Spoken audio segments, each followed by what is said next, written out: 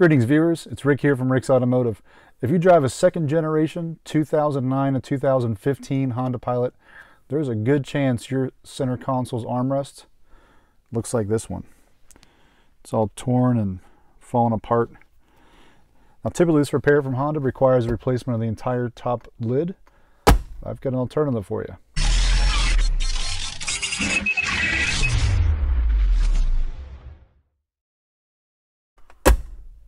So for the Honda Pilot, the same type of material that's on the lid for the center console, you'll find it on the doors, on the passenger door, as well as the driver door panel right here. This is where your elbow would typically rest against if you were sitting in the car driving. As you can see, these look great, but these do wear just like the center console lid. And I found a company that sells just the replacement leather for both the console lid as well as the door inserts. I have the replacement pieces here. As you can see, they come in a black as well as a light gray. The pieces on the outside of the bag, these are for the door armrests, and this big piece here is for the center console lid. I'll take this out of the bag in just a minute. Now from a quality standpoint, just going to zoom in here, they are double stitched along the seam here for strength. Now I am no leather expert, but I will say the quality of this appears to be superior to what the manufacturer put on the car when they made it. This actually looks like leather, not vinyl. So, and they also claim that this is waterproof leather. So, set that aside. We're gonna go ahead and replace this center console lid leather, and I'm gonna go ahead and take you that by step. And first, we'll start by removing the center console lid.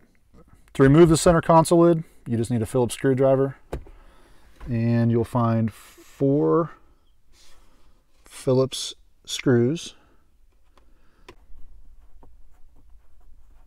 The 4 screws removed, we can separate the bottom half from the top half. To do that, we'll take our right hand, pull up on the lever that usually locks it in place.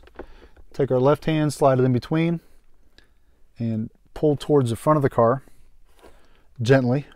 It'll probably make a popping sound. Yep. That's okay. We'll set that aside.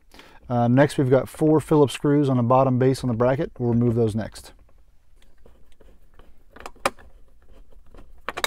Once this is removed, the lid will come right off, like so. Now with this lid removed, we're going to take the top handle off here. Now you can see there's 2 Phillips screwdrivers, so we'll go ahead and take those off next. 2 Phillips screws, we'll go ahead and take those off next. Got those 2 Phillips screws and handle removed from the lid. The next thing I'm going to do is unbag the new leather. Have the new leather removed from the bag. And just like the pieces we looked at earlier for the doors, this is also double stitch across the seam for strength. This does look a little different than, grab one of these pieces here. This is the door piece we looked at earlier. This actually appears to be leather. Like again, I mentioned I'm not a leather expert, but it looks like it's some form of a leather or synthetic leather. This also looks like it's a synthetic leather or leather, but the back sides suggest that it might be a vinyl type leather. Actually feels a little different in texture, but still nonetheless it looks much better than the factory. As you can see here, this is the factory. It's just thin.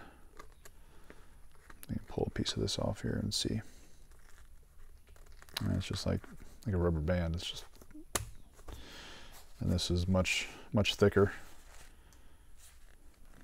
See the thickness on that piece versus the thickness here. So we're going to go ahead and set that aside for a minute. Next step what we're going to do is remove the old vinyl leather from the console lid.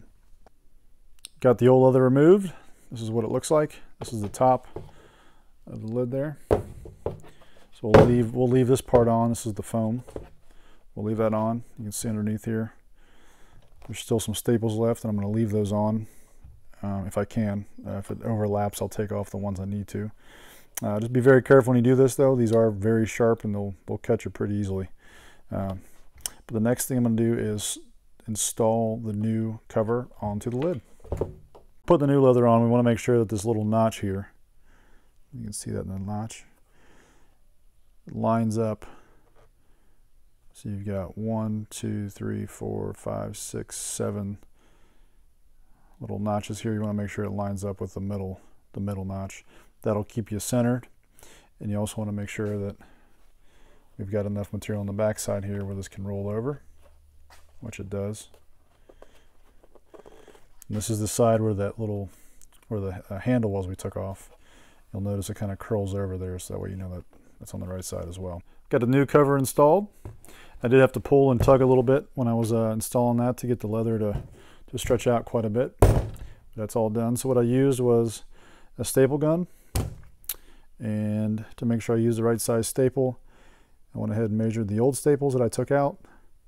And as you can see here, those are 6 millimeters. So the deepest or tallest staple you're going to use is 6 millimeters. I'm assuming they did that so when you put the staples in, they don't come through the other side there. So definitely don't want that to happen. But I'll go ahead and put this thing on, and I'll show you what it looks like when it's all done. Center console lid is on, all the fasteners are tight. You know, the finished product actually looks pretty good.